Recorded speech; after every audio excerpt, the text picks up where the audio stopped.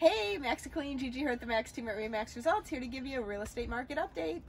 In South Washington County, and what I mean by that is from 36 south, there are currently 607 active listings. Of those 607, just under half, 387 of them, are new construction. However, looking at those numbers, the pending properties, in other words, the ones that are sold, waiting to close, there are 457 of them. So that what that tells us, there's less than a month and a half of inventory on the market, and buyers are still buying. And closed properties since March 1, since this whole COVID thing started, there are 460 properties. Wow, that's a lot. So, you know, the market in the beginning of COVID really did slow down. Everybody was like, oh no, what's going on? What are we going to do?